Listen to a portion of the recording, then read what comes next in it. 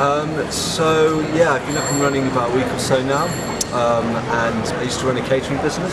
So I had an old food bike, which I used to cook street food on, and I just realised with the growing amount of homeless people all over Oxford, up and down Cornmarket, especially in the high street, and the temperatures really dropping, that I could come out and provide hot food for the homeless people and anyone really who's just a little bit below the breadline at the moment. Do you think homelessness in Oxford is getting much worse?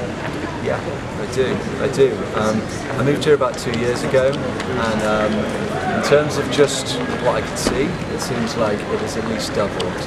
There seems to be in almost every other kind of shop doorway, there seems to be a homeless person, and I know that there are certain legislations around at the moment which are exacerbating the situation severely, and it's forcing people out into the streets, and we're not taking care of them as vulnerable citizens. So I tend to do between 50 and 60 soups a night on average.